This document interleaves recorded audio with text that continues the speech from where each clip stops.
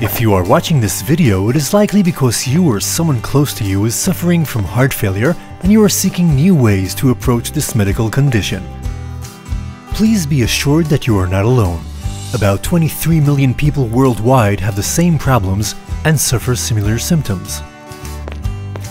Patients with heart failure are experiencing many difficulties in simple daily functions and find it hard to function without shortness of breath, fatigue, and tiredness.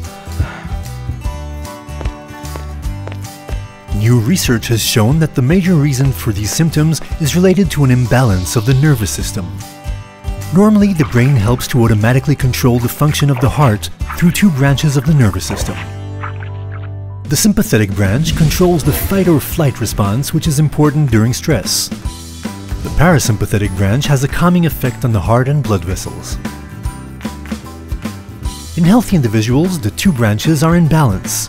However, in heart failure, there is an imbalance, the sympathetic branch being overactive, while the parasympathetic branch activity is seriously reduced. This explains why people with heart failure feel overstrained even with minor physical activities. CardioFit is a new treatment designed to help deal with this condition. It is a small implanted device that sends gentle electric pulses to the vagus nerve and rebalances the parasympathetic and the sympathetic systems.